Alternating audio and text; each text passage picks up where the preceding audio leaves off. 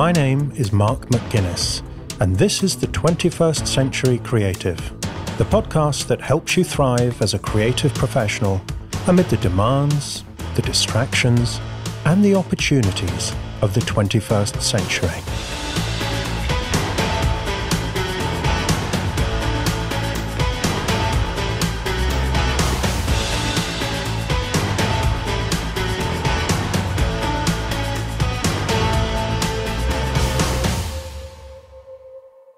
Welcome to episode 9.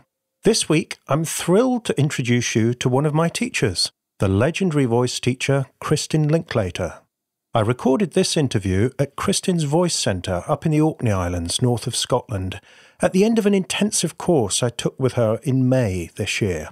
If you're an actor, then quite likely Kristin will need no introduction for you, and you'll be already eager to hear this interview. If you're not, and if Kristin is a new name for you, then you are in for a special treat. Kristin has some very insightful things to say about creativity, authenticity, and communication based on a lifetime spent teaching voice work at the highest level. So you'll find it helpful if you do any kind of public speaking at whatever level. And as we discover in the conversation, working on your voice can have a very interesting and very positive effect on your creativity outside of the realm of performance. So even if you're not a speaker or an actor or a performer, listen up. You may be surprised by what you will learn from the interview. This is the first interview on the show I've recorded face-to-face rather than over the internet, which was a really nice experience, and I think it brings a different quality to the conversation. So wherever possible, I'll be looking to record future interviews in person.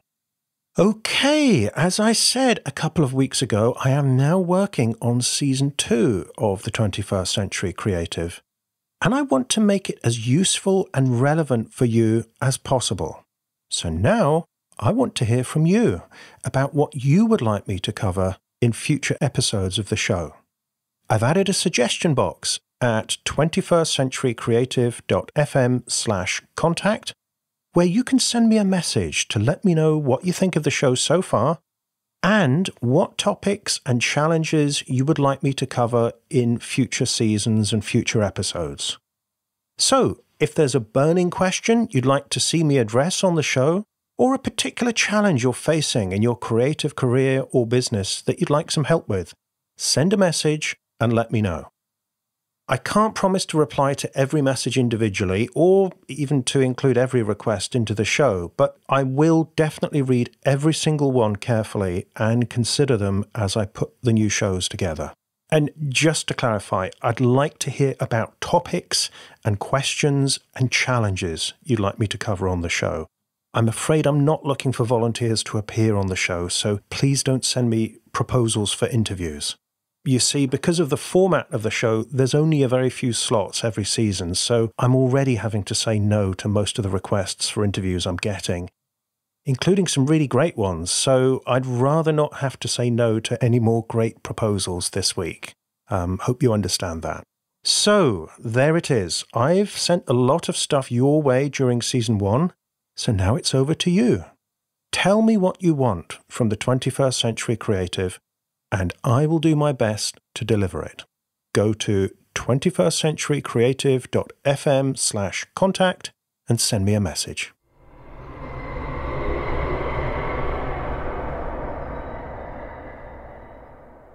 Over the last couple of years, I've developed a passion for sumo wrestling. In case you're wondering, I'm not taking part. I just watch it on YouTube. I was curious about sumo, as it's a survival into modern times of a great Japanese tradition with vestiges of samurai culture. A wrestler called Hakuho is not only the greatest wrestler of the current age, he's regarded as the greatest sumo wrestler of all time. He's won more championships than any other wrestler since records began over 400 years ago, and he's almost got the record for the number of fights won in his career. So every time you watch Hakuho fight, you're watching history in the making. Watching him stride about the ring like a colossus, dispatching other wrestlers, often with moves that make it look ridiculously easy. It's hard to imagine him having any weaknesses. It's like watching a statue come to life, except this statue has the skill and dexterity of a ninja. He looks like the epitome of a samurai warrior, except, like a lot of top-ranked wrestlers these days, he's actually a Mongolian who came to Japan in search of fame and fortune. Mongolia is a poorer country than Japan, with a much tougher life for the average person, so it's a bit like an African football player coming to England or Spain. They're incredibly motivated to succeed. A few months ago, I came across a documentary on YouTube with footage of Hakuho as a teenager when he had just arrived from Mongolia. And he looked like a skinny little frog. He was tiny next to the experienced wrestlers. He's a lot bigger now, but he's still not one of the biggest wrestlers. In sumo, there are no weight classes, so he's often fighting guys who are larger and heavier than him, which means he relies on skill and cunning as much as strength. In the documentary, he explained that when he first arrived, he had to eat and eat in order to build himself up to fighting size. Like all the other wrestlers, he had to live and work in a communal building, getting up early to clean the house and prepare meals for the senior wrestlers.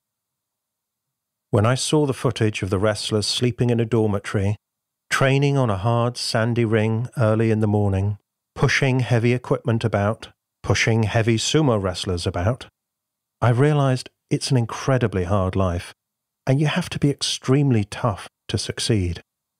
So now, when I watch Hakuho throwing other wrestlers around like cushions, it's even more amazing to consider that he wasn't born as a giant of the ring. He built himself, physically and mentally, into the champion he is today. Day by day, for years, he put in the hours on the training ground. He took the knocks, he took the falls, and he kept getting back up again. Then he worked his way laboriously up the ranks, winning over 1,000 fights on his way to the top. And now, he's king of the hill. And all the wrestlers below him are busting a gut every single day to knock him back down again. So it looks like the greatest sumo wrestler of all time was made and not born. What separates him from the others isn't gigantic size or superhuman strength. It's his hunger to succeed, to keep pushing himself harder than anyone pushes him from the outside. In my own work, having spent over 20 years coaching creatives and seeing up close what it takes to make it, I'd say the hunger to succeed is a bigger factor than native talent. Yes, some people, maybe most creatives, do seem to have a gift for some aspect of artistic expression. But it's easy to fritter away your talent if you don't work at it. And others, who start out with seemingly more modest gifts, can achieve amazing things through hard work, practice, and persistence. For example, here's a songwriter looking back on his early years. See if you can guess who's speaking. I didn't know how to write a song. I wasn't particularly good at it. I forced myself to be a good songwriter, and I became a good songwriter. But I had no natural talents whatsoever. I made a job of work at getting good. So who was this guy with no natural talents whatsoever? David Bowie. Well, even allowing for a little modesty, I think he did pretty well for someone with no talent. Now, you may not fancy your chances as a sumo wrestler, but any time you look at one of your creative heroes and you're tempted to put him or her on a pedestal or to ascribe their success to some God-given talent, I suggest you do some research about their early years. Chances are you'll find someone with a little talent, a lot of doubts and insecurities, and a huge thirst for creative expression and professional success. Maybe someone very like you when you started out. To me, this is tremendously encouraging because it means wherever we start from, there's a hell of a lot we can do to influence our destination. Like what? you may ask. Obviously, practice is essential. You only get to be insanely good at something by doing a lot of it. But it's not just about putting in the hours. You also need the challenge and feedback that come from getting in the ring with people who are bigger and better than you are. So I suggest you follow in Hakuho's footsteps and seek out the hardest, toughest school you can find, where you're out of your depth to begin with, but where you have the biggest potential to learn. In my 20s, every so often I would dip my toe into a writing class, but I wasn't particularly serious about it. And it didn't help that each class I turned up at, I seemed to be at the top, or pretty near the top, in terms of the standard of my work. Because this made me lazy. It seemed to confirm that I had talent and that I was on the right track. But actually, it meant I had chosen a class that was too easy. Then 15 years ago, I walked into Mimi Calvati's class at the Poetry School in London. Within a few minutes, I realised I wasn't even in the top half of this class. It was a bit of a shock to the system. When I'd been to other classes, the teacher had praised my poem by picking out the one or two lines that I already knew were good and patting me on the back for them. But Mimi would say things like, "Mark, there are a couple of good lines in this poem. So why don't you make the rest of the poem as good as that?" After I got over the initial shock, I realised I was in the right place. The top students were so much better than me, and Mimi clearly knew so much more than I did, that there was a massive amount for me to learn. 15 years later, I still have a lot to learn. But when I look back at the poems I was writing then, and the work I'm doing now, it's night and day. And I'd never have come this far without Mimi's class. So, your mission, should you choose to accept it, is to find the toughest, most ambitious school that has the most to teach you. I don't know what that will look like for you. A formal course in a big college, or a series of meetings with a wise old lama on top of a mountain in the Himalayas. But I do know it's out there for you, if you look hard enough.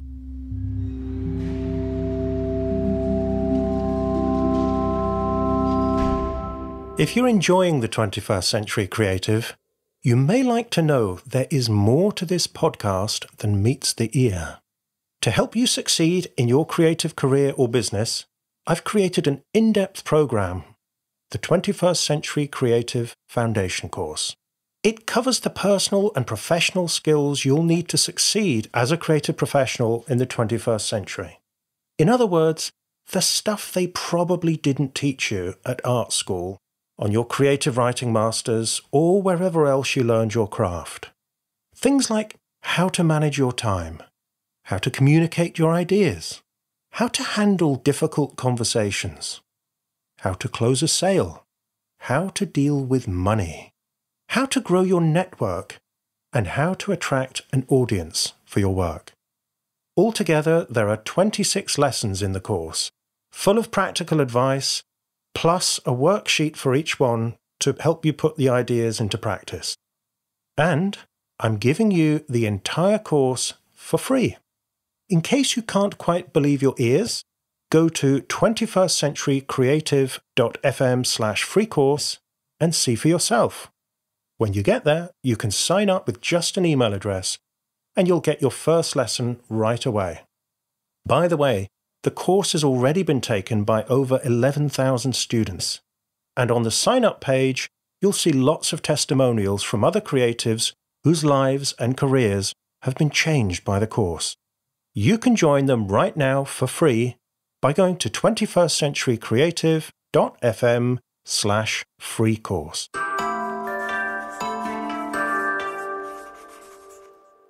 When I talk to clients who work in theatre and mention that I've been taught by Kristin Linklater, they go a little weak at the knees. Because Kristin is a world-renowned teacher of voice work for actors.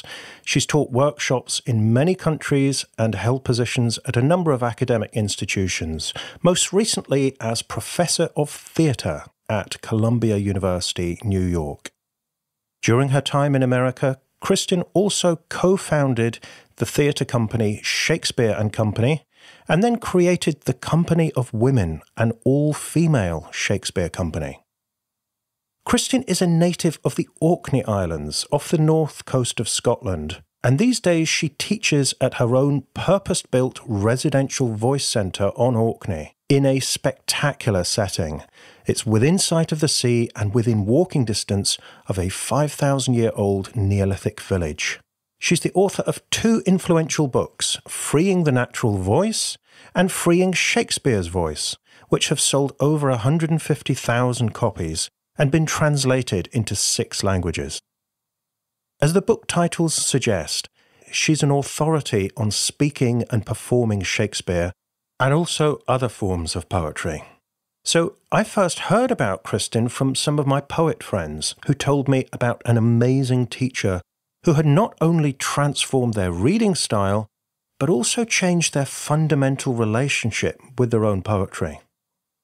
Well, with a recommendation like that, I had to go and investigate for myself. In the past 18 months, I've attended 2 courses in Orkney, one on introductory voice work and another focusing on Shakespeare. And I discovered that Kristin is a truly amazing teacher. Working with her has been one of the most profound experiences of my life. And I'm talking about life as a whole, not just training courses. And I've returned from my second trip to Orkney bearing a gift for you. I asked Kristin if she would be willing to be interviewed for the podcast, and she kindly sat down with me after the course and gave me what I think is an extraordinary interview.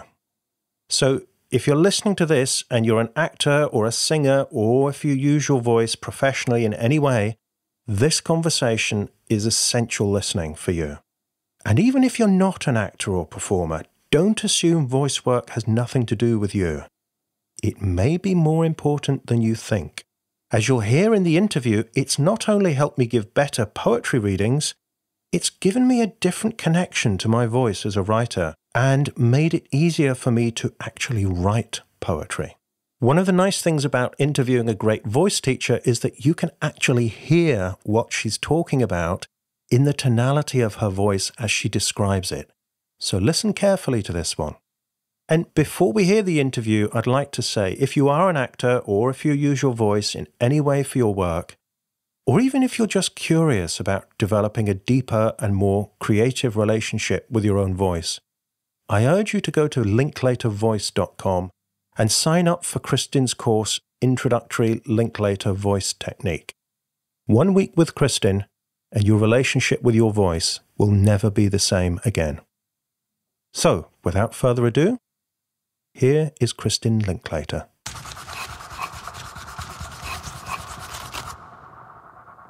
Kristin, a lot of people would, I think, associate voice coaching or voice training with a somewhat artificial process. And yet your first book is called Freeing the Natural Voice. How can coaching free a natural voice? It is a process of undoing habits of speaking and allowing the natural range and ability of the human voice to be revealed. We were all born with a free voice. You've only got to listen to babies to know that they are not being coached into expressing their feelings. Yeah. Then, of course, in order to adjust to society and to be acculturated into any community or family or school or surroundings, we have to put the lid on our absolutely free emotional expression and begin to be polite, behave, speak in the way that other people think we should speak. And that puts all sorts of stoppers onto the voice, onto the original human voice, that are in the body in the form of tensions. So the stomach begins to tighten up in order to hold on to breathing, because the breathing will reveal emotion. the throat begins to tighten up in order to compensate for the lack of a free breath. And one way or another, in the course of growing up, it's very likely that we lose contact with the true free voice that was our birthright. There is a human instrument that is expressed through the music of the voice, but the voice, if you work on the voice in terms of its musicality, on the musical instrument, there's a real tendency to cut off from its originating impulses, which are the impulses of thought and feeling. The difference between coaching and what I do is probably that in coaching, people work on the result, the way people speak, and try and make it better. So they say go faster, go slower, go louder, go softer. That's a resultant kind of managing of the voice. And what I do is say, all those dynamics are the dynamics of thought and feeling.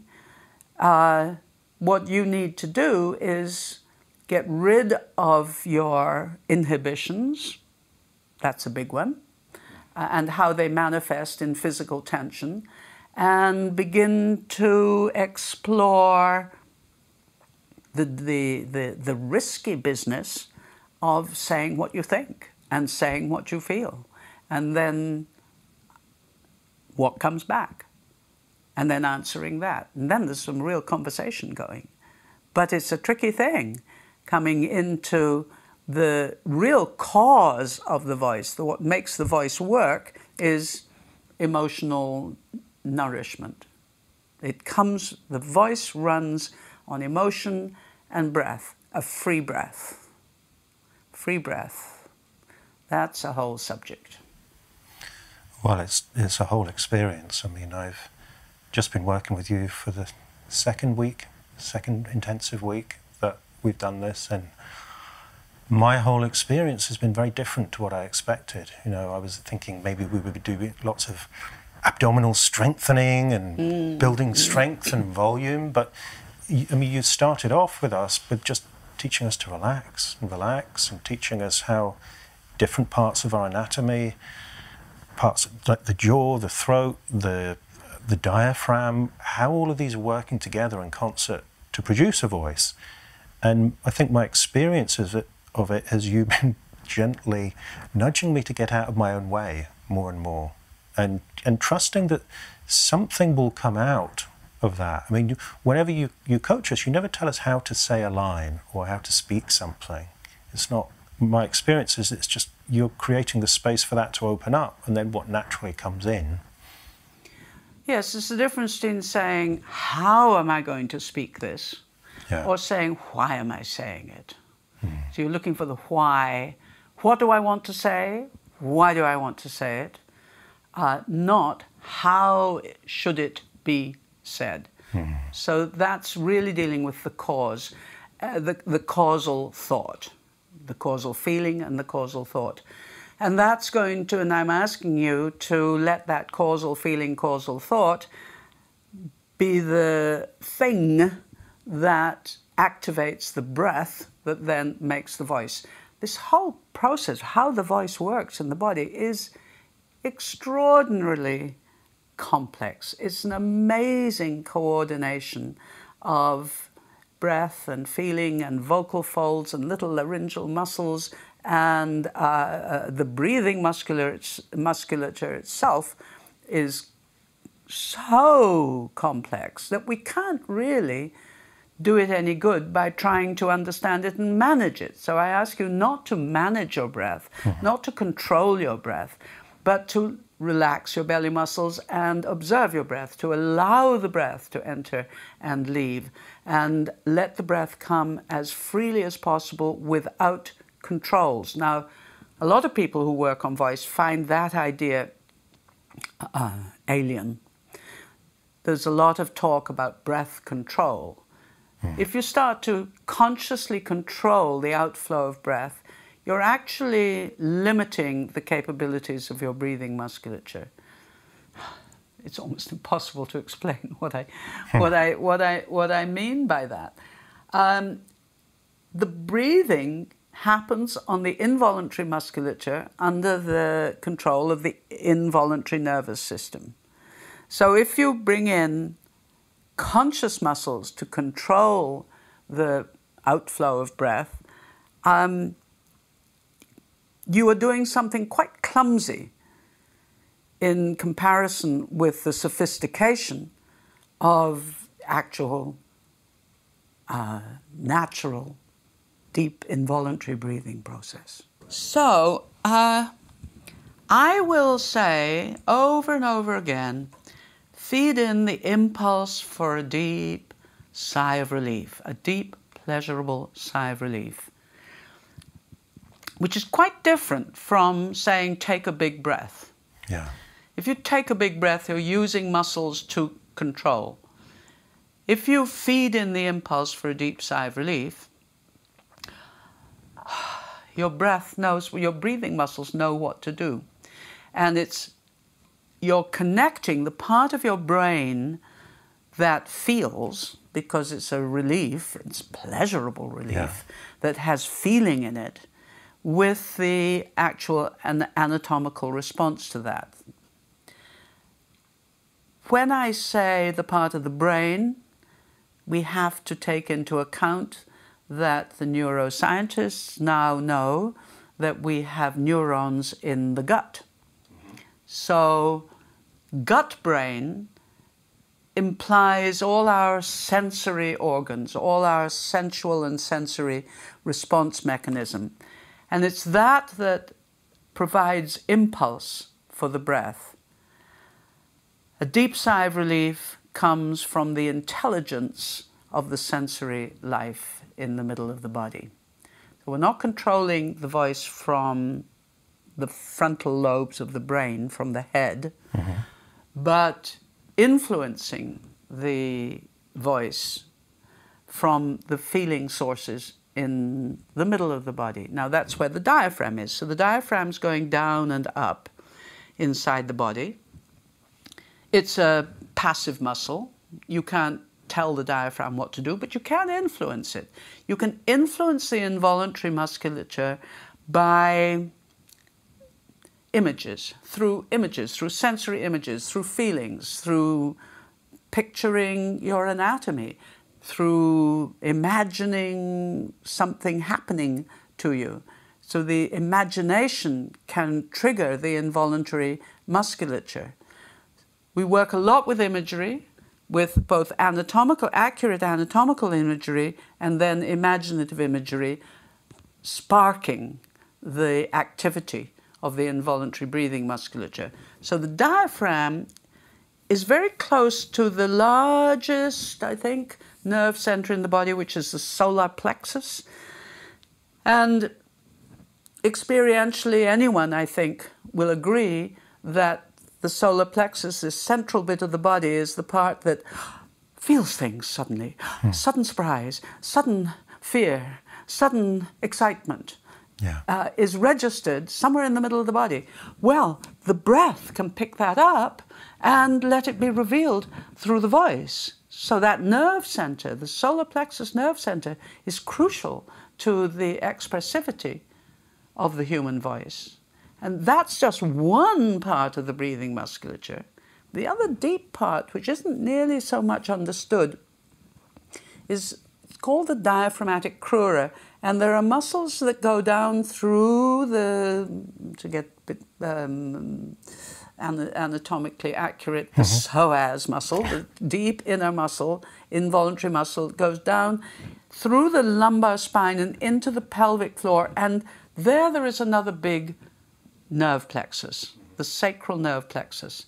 And as far as I can tell, that nerve plexus is the home of instinctive and intuitive impulse. So we've got some of the breathing muscles responding to instinct and intuition, and some of the breathing muscles, the diaphragm, responding to emotional impulse, if you allow them to do that.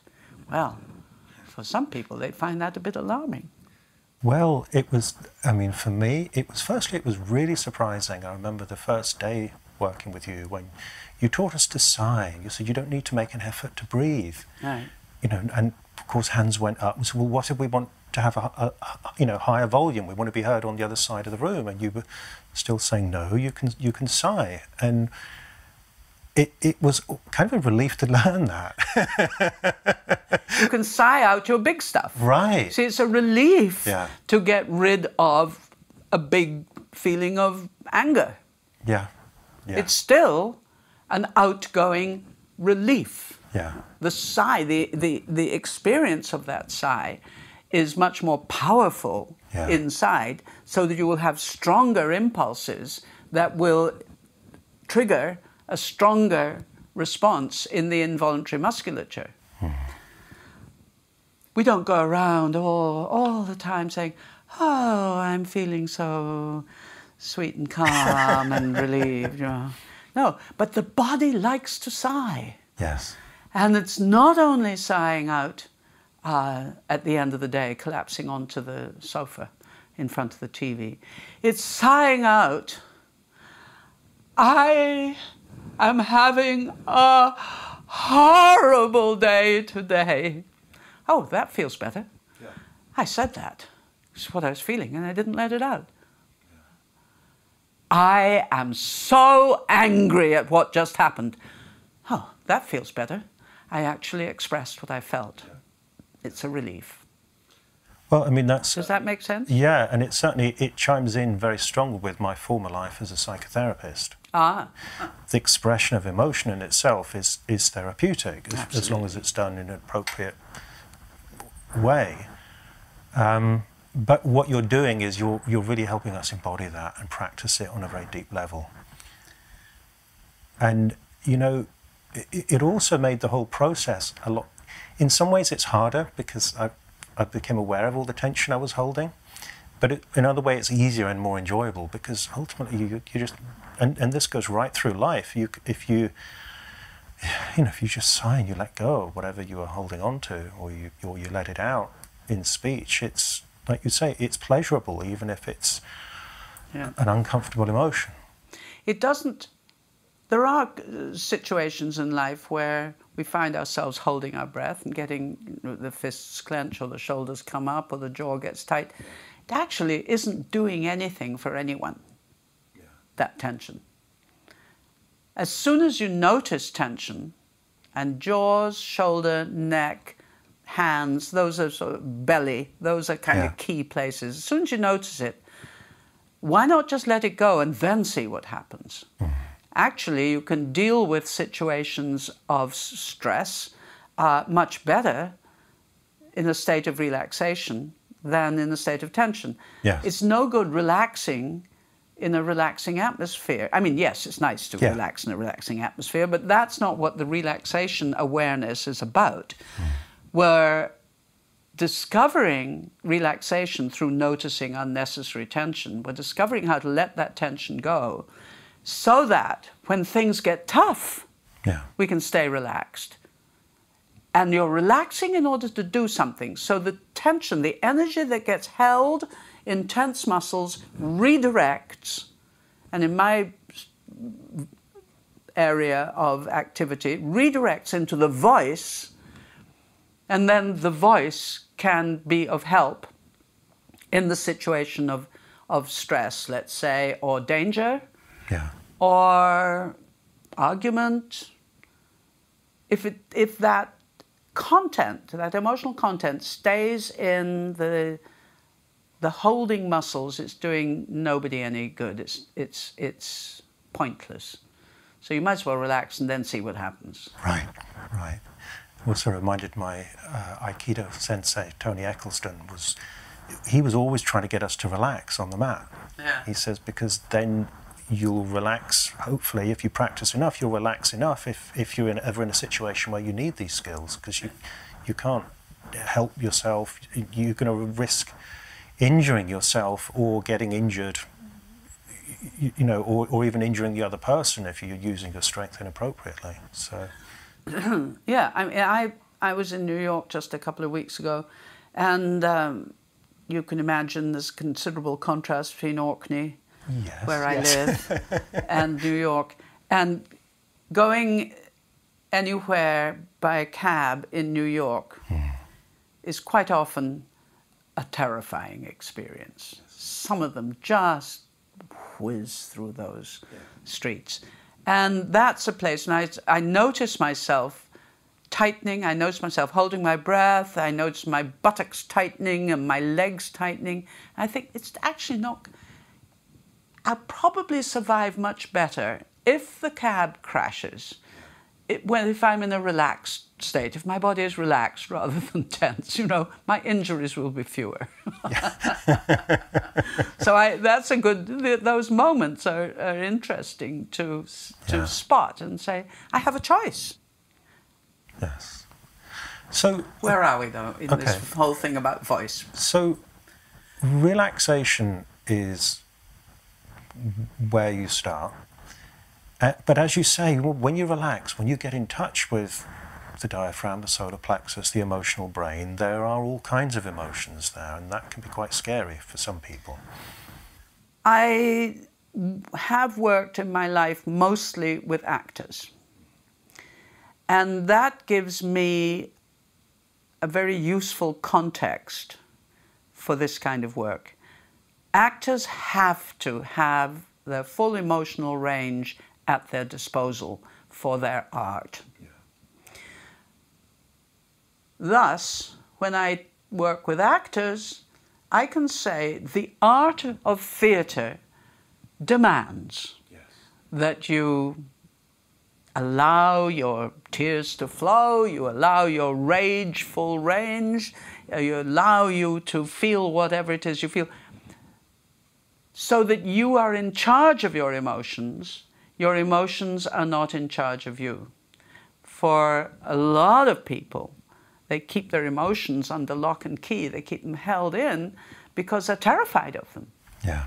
If they undo, if they relax and let the feelings out, then those feelings are going to take over and overpower them. So, and as long as that fear of the emotions is there, then they are indeed dangerous. However, if you let a little bit of emotion out, just even in a sigh of relief, and then another little bit of emotion out, just a little bit of irritation, let's say, another little bit of irritation, a little bit of emotion out, maybe in an expression of pleasure. Then you start to exercise your emotions, you get interested in them, and you say, these are my emotions. This is what makes me a human being. The full range of emotional existence. So, if I start exploring those emotions, then maybe I can be the captain of my emotional ship and not be taken by sudden storms that leave me wrecked on some desert island. That's a good metaphor, isn't it? Do you understand what I mean by that? Yeah, that's a lovely metaphor. Yeah. And of course that for actors is where we're incredibly privileged and very lucky, because we have texts that we can exercise our emotions on. We can take these huge speeches from Shakespeare, we can take fantastic poetry and really use those texts, because a great poet, a great playwright takes the emotional existence of human beings in conflict onto the stage. Otherwise, it's not a very interesting play. You've got to have conflict, you've got to have emotional events that keep the audience interested. The audience wants to see people suffering or in great pain or surviving huge outrageous events. So on the stage, we get to enter into big emotional experiences, which, thank God, may not be our experience on a weekly basis. Exercising the emotions for actors is part of their training, and they have these texts to exercise on. So listening to you say that, it's made me think back on the past week where we've been working on Shakespeare text as a group. And we've been on a real emotional roller coaster. Just about every conceivable emotion has come out of somebody's throat at some point this week. But I think I realised by the end of the week, we were all playing with them, you know. Yes. And they weren't as scary. I mean, we could go in and we could go out, and you never entirely get comfortable with rage or fear, but at least you get the sense that you can dance with it, you can move with it. It's as elemental as saying, oh, there's huge rage in the room, or there's huge grief, or there's huge pain in the room, and I didn't die. Yes. Oh, yes. That's the fear. And that fear, on the psychological level, tends to have been inculcated in us when we were very small. So all too often, small children have been, one way or another, prevented from expressing rage, fear, sadness by behavioral norms that adults want to lay on them. And the prevention may be quite benignly administered in terms of, you shouldn't do that. Or less benignly in, don't do that. Yeah. Or worse still, you'll get a beating if you do that. Yeah. And very badly indeed, if you open your mouth about that, I'll kill you. But even if it's just, don't do that, what happens in a small child's tender psyche is, I'll die. Yeah. It's life or death at that age. Because that goes back to the baby being born, the breath coming in, the baby's body lives, and then the baby wails, the baby gets food, the baby survives. So what the baby's first experience is, I breathe, I live, I wail, I survive. And then when they come to words, they discover, actually, that doesn't work. It's no longer I wail, I survive. It's I wail, and somebody's going to stop me wailing, and I'll die. Yeah. And that's sort of built into the psychophysical experience for many people. I would say the majority of, because of we have to have a society that behaves in a certain way. So that's in a way inevitable.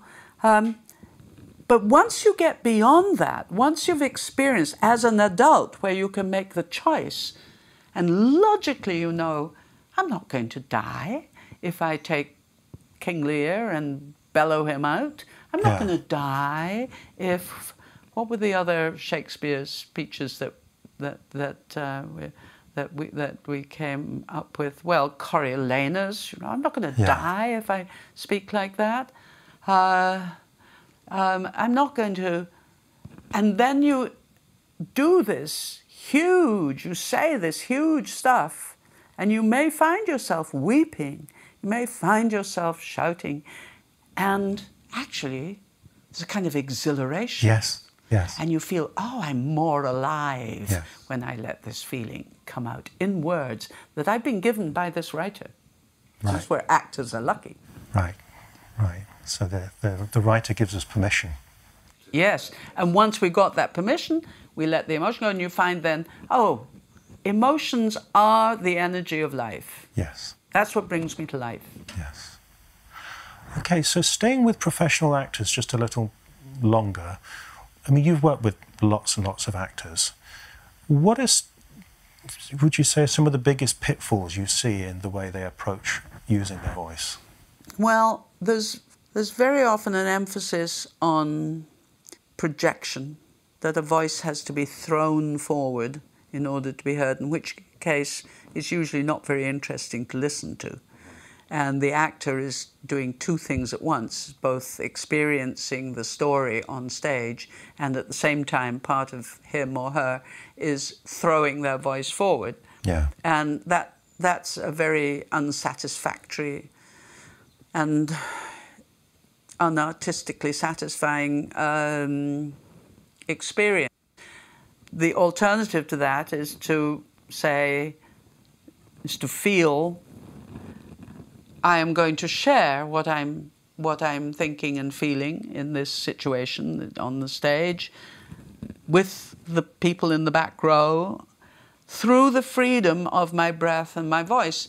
And then there's something rather magical happens, which is that that intention of sharing through to the back wall, to the people in the back row, you don't have to speak loud, but the openness itself, the openness of intention, brings an energy that is probably something to do with electromagnetic currents that go through the air and actually land on the bodies of the audience, not just on their ears.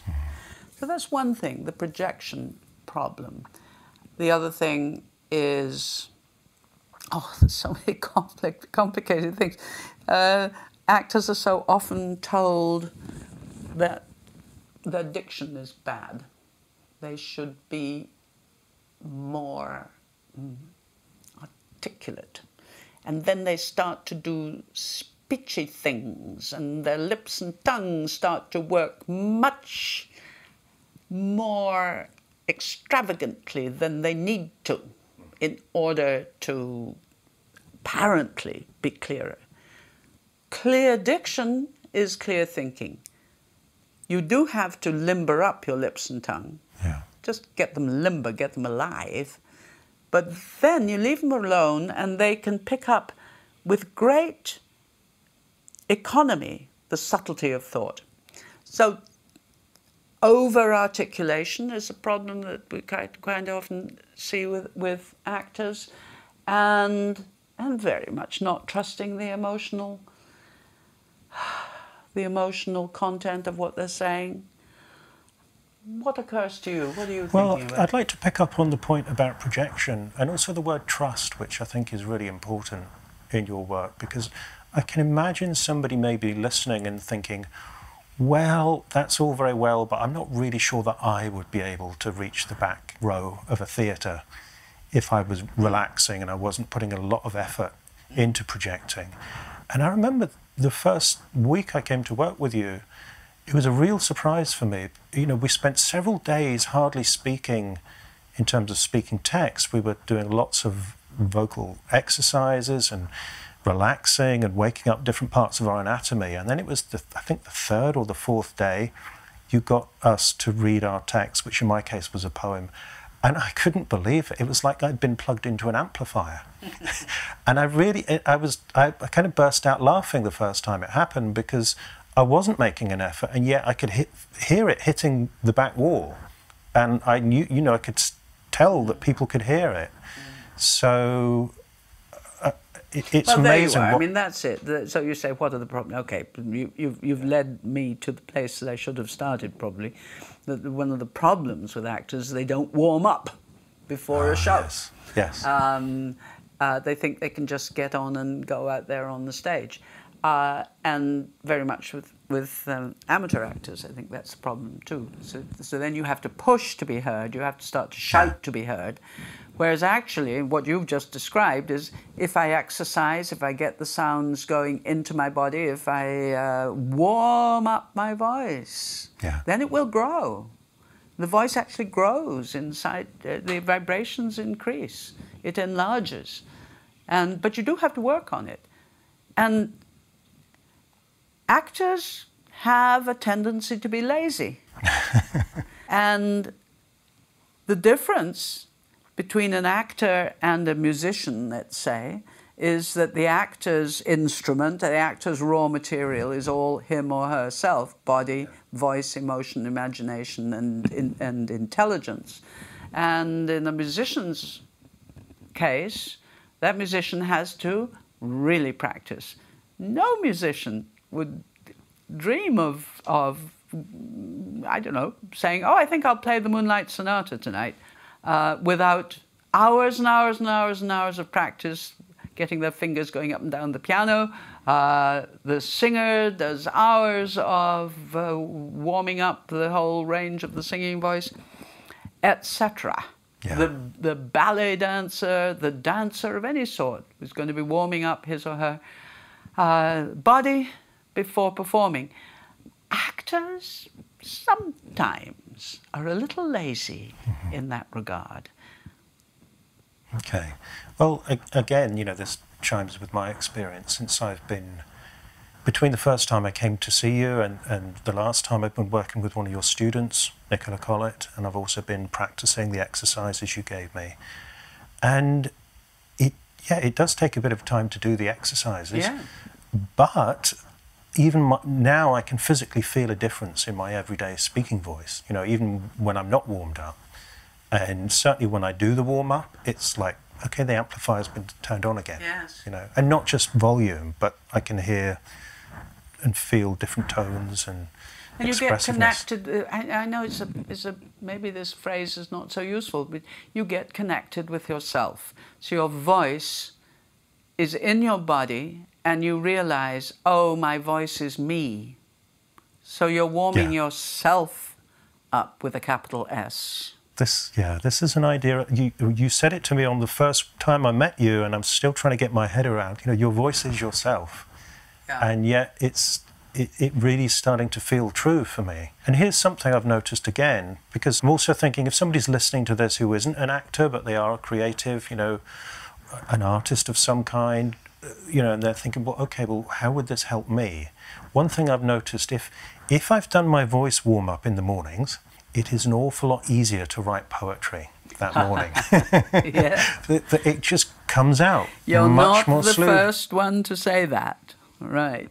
And if I'm too busy, doing air quotes, and I'm in a hurry to get on with my work, I usually suffer for that because it's harder. And there's definitely maybe obviously for a writer there's a connection between the voice and the written voice, but I really do feel much more connected. It's much easier to speak from that authentic place. I think that's to do with the fact that when you get free in breath and you get the feeling of the vibrations in your body, you're cultivating an ability to live a little bit more on the boundary between the conscious and the unconscious mind. The unconscious mind, how much more than the conscious mind? It's like 2/3 to 1/3, isn't it? If you think it's a lot. So it's a lot. Nobody knows what consciousness is, right? But certainly it's from the unconscious mind that inspiration comes in terms of creativity, in writing or inventing or any kind of creative pursuit. The energy for that comes from the surprises, the things that move us forward into something, oh, that's fresh and new and extremely interesting. That comes from the huge resources of the energy of the unconscious mind. And I think by becoming aware of the breathing connected with emotion and the sound of the voice in the bones of the body, we are, can we say, waking up other deeper layers of the mind, the brain, both the brain in the head and the brain in the body, and allowing sparks of inspiration to be generated. And it is an odd thing. I think it does come from the voice. That I've noticed this a lot with writers who, both prose writers and poetry, that after doing these voice exercises, they are prolific. And I hope also better. So, again, let's imagine somebody's listening to this who isn't a professional actor, but they do have to speak in public sometimes. And maybe that is a scary prospect for them, maybe something that they think, oh, how am I going to get through this? Without going to the full range of training as an actor, what can we do to get more in touch with our natural voice when it comes to, say, speaking at work? There's some relatively simple or simple-sounding things that one can do, particularly with a good initial assessment, an honest assessment of how you, as a speaker, what the situation is and how you habitually respond to that situation. You've got to have really honest self-knowledge in order to make any changes in that. There's no question that for a lot of people, speaking in public is terrifying. Some people think it's more terrifying than jumping out of a plane with a parachute or something. I wouldn't dream of jumping out of a plane with a parachute. I'm a physical coward, but I'm, I think, emotionally fairly brave. The getting up in front of an audience of any sort, whether it's, let's say, I don't know, in a corporate boardroom, or whether it's in front of an audience, you're reading your poetry for the first time, whatever it is, they're unknown. And atavistically, there's something in the brain that says they could kill me. And so it's a very legitimate condition, stage fright. Yeah. Fright, fear, nervousness, shaking of the knees, shaking of the hand, dry mouth, tight tummy, and constricted throat. I mean, those are some of the symptoms. Yeah. Some of the resultant speaking that comes from those symptoms are, I'm all on one note, I rush, I speak too fast, I make no differentiation between one thing and the next thing. There are so many different kinds of public speaking or speaking in public that there's no one solution that can cover all of those situations. But if you are standing in front of an audience, the awareness of your feet on the ground, it sounds so obvious, but thinking down into your feet is a very simple and remarkably effective way of dealing with the most basic tremors of fear that may come up when standing in front, is the contact that the soles of your feet have with the floor. Now, I think if you really, the reason that works so well as a calming down consciousness is that it brings your mind out of the top part of your head, and it brings your circulation, your chemistry even, down through your body and stabilizes you down through your legs and into your feet. Definitely the ability to say, can I relax my stomach? Yeah. Definitely the knowledge that what you have to say is worth saying. Really getting behind the commitment that you have to the subject matter that you want to communicate. And I think the English particularly have a habit of self-deprecation and thinking, oh, I don't want to show off. Yeah. And that then dampens down the voice and de-energizes the self in really destructive ways. We've got to get rid of that. If you're going to get up in front of 6 people or 60 or 600, you have to know that A, they want to know what it is you're going to say. Yeah. And B, you have the right to say it. And C, you actually might do some good if you say it. Right. Right. And that's all that matters. It doesn't matter if people think you're being boastful. It doesn't matter if people judge you. You have committed yourself with integrity to what it is you want to say. So what it is you want to say, why it is you want to say it, the breath to say it with, really letting breath come into your body, feet on the ground. If you prepare something to be spoken, if you're speaking poetry, you're reading poetry, then it's already there on the page. There is a form to it, and there is punctuation in there, and there's the punctuation of the form of your poem. But let's say you're talking about something totally scientific or business related, and you've had to write something because it's very important. If you're doing a written speech, mark it. Use colored pencils to put the important words in red, put the verbs in blue, the descriptive words in green, and then rehearse, rehearse, rehearse. Read it out loud over and over again yourself. If you can, put it on the page so that you know when you want to stop and leave a pretty interesting pause. Then do that. Mark it on the page. Score it in that way. That's what orators do. They don't go out there and just burble on. Yeah. They really have shaped it. They know the phrasing. They know the important things to underline. Their voice drops a little bit to pick up this important thing. And then there's a change. Yeah. And they say, and I really want you to understand this. This is the most important. So dynamics, where it's going slow, where it's going faster, where it's going a little higher, where it's going a little lower. That sounds very manipulative, but actually those dynamics in the voice should be a reflection of the changing dynamics of the content of what it is you want to say, the thought and the feeling. There are all sorts of strategies. You should certainly shake your body loose just before you go onto the stage. Feed in 3 big sighs of relief before you go out on the stage.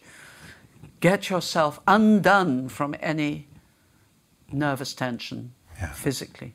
So, okay, Kristin, at this point, I invite my guest to set a creative challenge to the listener. So this is something that's obviously related to the theme of your work and that they can complete in the next 5 days. And Kristin has very kindly donated 3 copies of her book, Freeing the Natural Voice, which, as usual, we'll pluck the names of commenters out of the hat, and 3 of you will get a copy of that book. So, Kristin, what's your challenge for people this week? Well, I have a couple of things come to mind. One is a challenge, a little difficult for those who live in cities. But is to go, if you live in the city, go out to a big park somewhere. If you live in the country, go out into the fields or up a hill and just breathe in the air around you. Lift your eyes up to the sky and call out, "Ha!" to the sky. And then let your eyes go to some horizon and call out, "Hey!" to that horizon. And you might even then stamp a little on the ground and go, "Ho!" Sounds pretty silly. If they don't lock you up for doing something mad, that's really, let your voice out of your body. Give it freedom somehow. That's one thing. And then I think it would be great if everybody chose a poem that has some personal relevance. Learn it by heart. That means it's not quite the same as memorizing. It's not sitting and going over and over and over it and banging it into your head and then reading it from behind your forehead. It's sort of lying on the ground or walking through the park and letting the images from the poem come into you and feeling your connection to the content of the poem. Now, here's the thing. Learn the poem by heart. They've only got 5 days to do this. Yes. And then invite 2 or 3 friends in, or go and meet them in a park and say, "I'm going to speak a poem to you." And watch the look of terror. So you learn the poem by heart, Yeah. speaking it out loud as you learn it, out loud as you learn it, and then speak it to somebody else. Wow. Well, I'm slightly biased, but I think that's a wonderful task. Do you? I think people should read more poems to each other. I absolutely agree. And also it's a wonderful thing, because obviously if you pick a poem that means something to you, then that will connect you up with meaningful emotion. So that's the point. Great. Yeah. Kristin, thank you so much. You've been incredibly generous today, as always, with your knowledge, your experience, your guidance. Thank you. So just to help people find you online and also maybe explore your ideas and your work some more, where can people find you on the internet? If you go to Linklater Voice, and it's Linklater, linklatervoice.com, that will take you to the Kristin Linklater Voice Center. And that is a retreat-style residential studio workspace where people come from different parts of the world, and we live together and work together for a week at a time on a number of different aspects of voice. There's introductory voice, advanced voice, there's Shakespeare work, there's poetry work, etc. But introductory voice, just anyone can do it. Anyone can do introductory voice. You don't have to do it for a particular reason. You can come just because you're interested in finding out how your voice works. And my voice center is in the Orkney Islands. And it really is a retreat from the busyness of everyday life to come and spend time with yourself and your voice and other people doing the same thing. Well, and I just let me say on a personal note, I mean, we can look out the window here and see the most stunning landscape and seascape of hills and sea. There's a Neolithic village at the bottom of the hill that's 5,000 years old or something. And it's really a magical experience to come to Kristin's retreat centre. That she's got a purpose-built voice studio. There is very comfortable accommodation right next to it, and there's a lovely central kitchen and living room area. We all eat together, we all sit round the fire and have a glass of wine in the evening. There was even some singing last night. And I've been twice, I will certainly be coming back in future, and it's a really magical experience. You get to experience these ideas in the real core of your being, and in a lovely supportive atmosphere, and the people that you will meet. I mean, there's quite a few actors, but there's also, you know, people like me who are writers. I think we had a singer this week as well, and also some people who are really primarily interested for their own, say, business or work presentations. So yeah. I would say if you're remotely interested, then it's really worth making the effort to come to Orkney. Well, thank you, Mark, for speaking about it in that eloquent way and heartfelt way, and I know that you feel that very strongly. Yeah. Some people think it's like a voice spa. That's right, yeah, that's what we've been calling it, because it is, you feel better. You feel better when you come out. At the end of the week, don't you? You feel better. Yes. Yeah.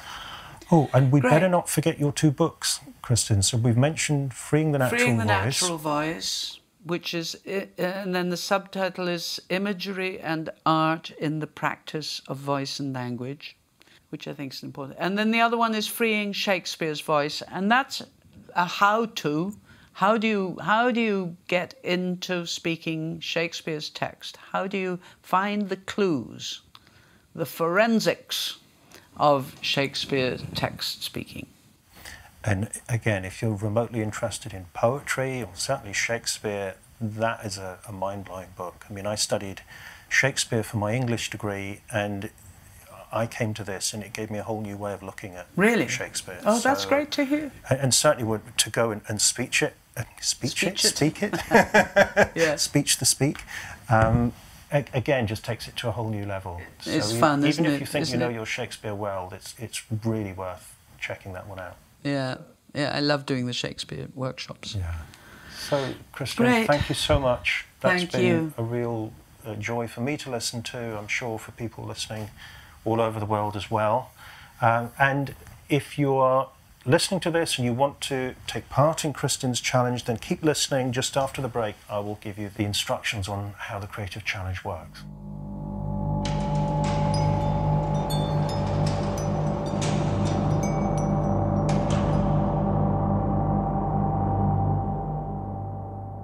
In just one moment, I'll tell you how you can take part in this week's creative challenge. But before that, I'd like to ask you to do one small thing that will make a really big difference to the show. And that's to pop along to iTunes and press the little purple subscribe button. And if you're really feeling full of enthusiasm for the 21st Century Creative, maybe you could leave a brief review explaining why you like the show. The reason for this is that it wakes up the little gremlins inside the iTunes store. Because there's so many shows, the gremlins can't be expected to figure out which ones are good and which ones will appeal to this person or that person. Plus, they're gremlins. They don't have your good taste and discernment. So they're relying on you to press the subscribe button, to leave a review or a rating, because that lets them know that this kind of show is the kind of show that appeals to this kind of person. In other words, other people of creativity, good taste and discernment. And the gremlins will put the show in front of them, and more people will discover it, they will benefit, and critically, the gremlins can knock off work early. So please, consider the gremlins. Press the magic subscribe button. Leave them a review.